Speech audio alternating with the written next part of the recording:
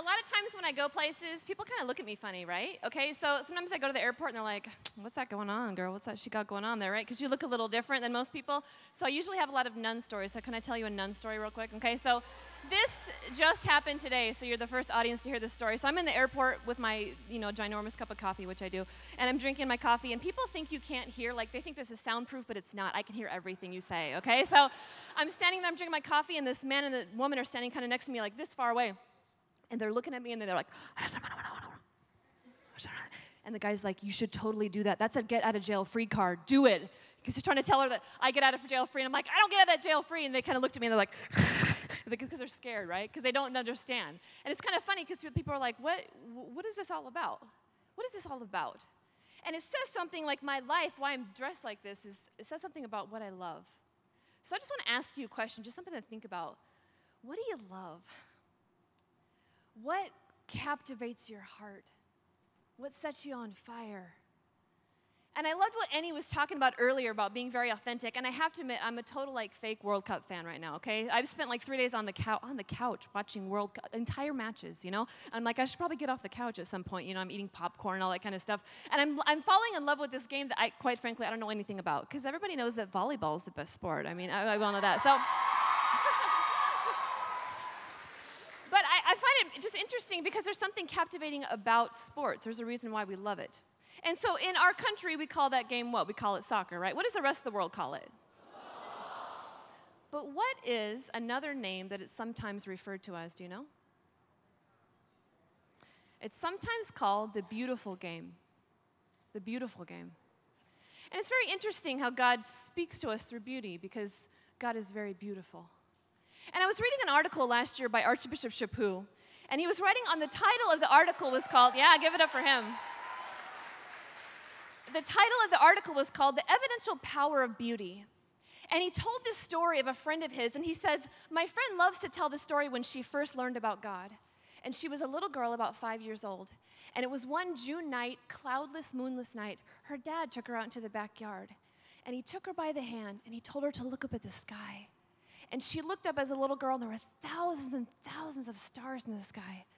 And then he leaned down next to her, and he said, God made the world beautiful because he loves us. There's something so captivating about that beauty. And I don't know about you, but have you ever just gazed at the night sky? It's amazing. The creation of God is so beautiful. And I found a very short video. It's actually time-lapse photography. And this guy just put his video camera in the night sky in South Dakota from horizon to horizon. And then he did a time-lapse photography of everything he captured. So I wanted to show you 2 minutes of this video. And I just want to invite you to notice you're going to notice a lot of things. But I just want to invite you to notice two things. Number one, just notice the sheer amount of stars there are on the sky. And then secondly, notice the colors of the night sky. Can you show the video, please?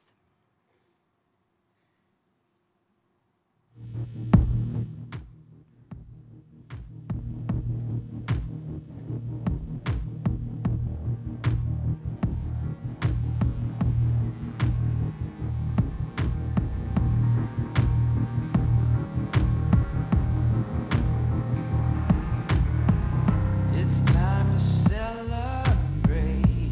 Rainy day parades. Oh, the music plays. And I hear you. Sometimes it makes no sense. Your grief, your happiness. All the world's a stage. And I feel you. Why forever say goodnight?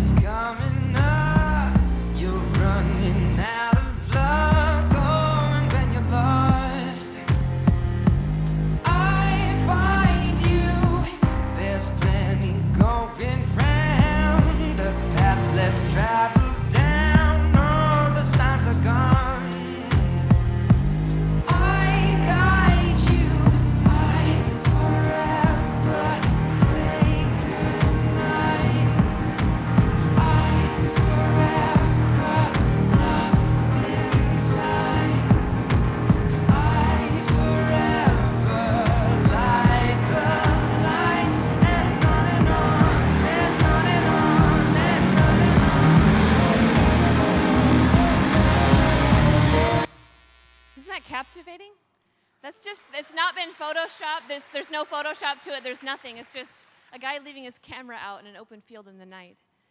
God made the world beautiful because he loves us. I just want to show you one last image of, maybe you've seen this guy before. He looks kind of familiar. The interesting thing about this particular picture, if I could just explain it to you a little bit, is that it was painted by a young woman named Akiana. And she was actually 8 years old when she painted it. So she's a child prodigy, and at the age of 4, she began to have visions of heaven. But her parents were atheists, so that was kind of a problem, you know what I'm saying, right? So she was so insistent that her mother finally got her art supplies. And as 8 years old, she paints this. And she called it, the title of the painting is called Prince of Peace. And she said the dark part of Jesus' face represents his suffering, and the light part represents his resurrection. And he comes to us as a Prince of Peace. If you've read the book Heaven is for Real, you'll notice that this is the picture that boy, it's the picture that he recognized when his dad laid all the photos out of Jesus, all the pictures out of Jesus. The little boy said, that's him, that's the man I saw. So I'm not saying that this is what Jesus looks like. I'm just saying, you know what I'm saying? Like, it's amazing to think of, because Akiana says this. She says, she's in her early 20s now. She says that there's colors in heaven that don't exist on earth. So she has to kind of make do. I mean, imagine going to Hobby Lobby with that one, right? You're like, what color are you looking for? Kind of a green. Oh, really? Where'd you see it? Yeah, I'm not really, you know. The world is so big, and there's so much beauty out there because God is beautiful. And he makes the world beautiful because he loves us. And as we see this man staring, this is not just any man, as we know. It is the man who is truly beautiful. The man who holds nothing back from us. The man who gives everything for us, who's truly masculine, fully alive, fully vibrant, fully everything we could possibly hope for. And he's the deepest longing of all we love. So there's a reason why we love beauty.